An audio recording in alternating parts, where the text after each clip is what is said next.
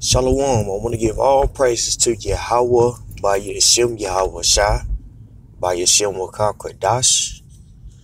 Double honor to the apostles and elders that rule well, and peace and blessings to you brothers out there that's kicking his word, sincerity, also in truth.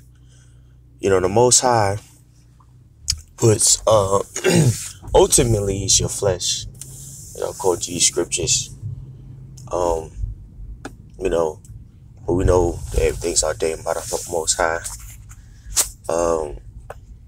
There's certain obstacles that you will face in your life that you have to pass the test.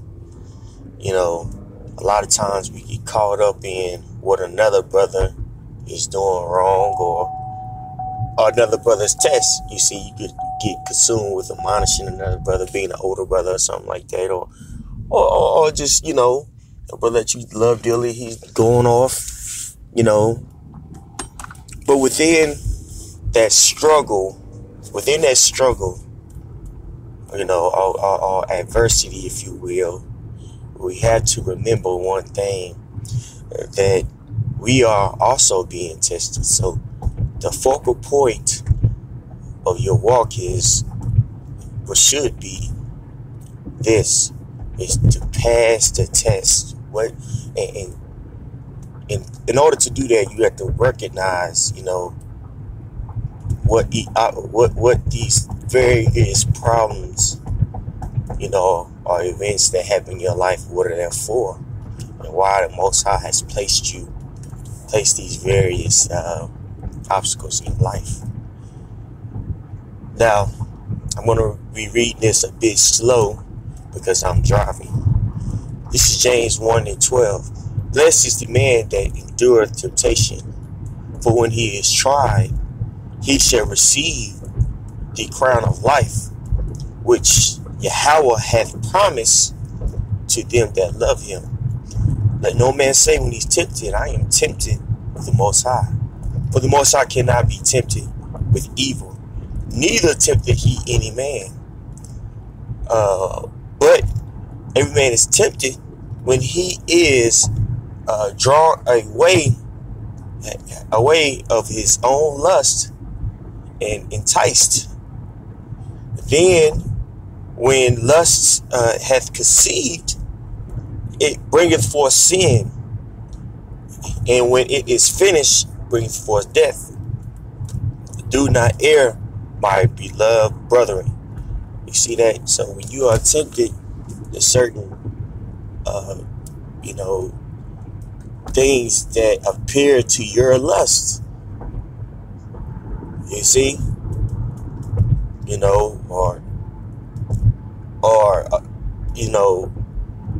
want to react in a carnal way and not in the spiritual way. Case in point, my favorite example is the children of Israel in the time of provocation. They became upset because they were in the wilderness and they didn't have any food. And so they began to harden their heart. What does that mean? They became angry. And so they started speaking against the Most High. You see, why is that? Because they were going through times of struggle. And I want to say that the wilderness was the wilderness of sin. And that was a huge area of, basically nothing. A whole bunch of trees, things of that nature. If you have a child, a wife, you worry about them. And, they probably more than likely got out of character. But see, they should have been dependent on Yahweh by Yeshua Yahushua. And so in our everyday walks, we might get angry at Satan, but it's very important to pass the test. As I'm speaking, I'm hoping that I'm able to pass these various tests that come in my life, So I want to encourage you brothers to pass the test, and also I want you brothers to pray for one another. I don't want you to, I would like you to. How about that? Because I'm praying for you all. Prayer is important to stay connected to the Heavenly Father. The Apostle McCall says this very often because prayer keeps you in that mind frame of pleasing Yahweh by Yeshua Yahushua. A brother in my camp has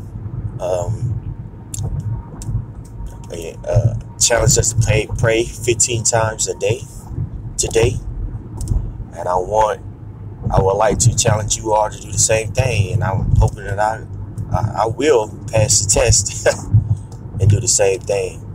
So Yahweh by Hashem Yahushua, by Hashem Wakar Kadash, Barak, Barakathon, to the Akyam, and peace and blessings to the elders and the apostles. Shalom.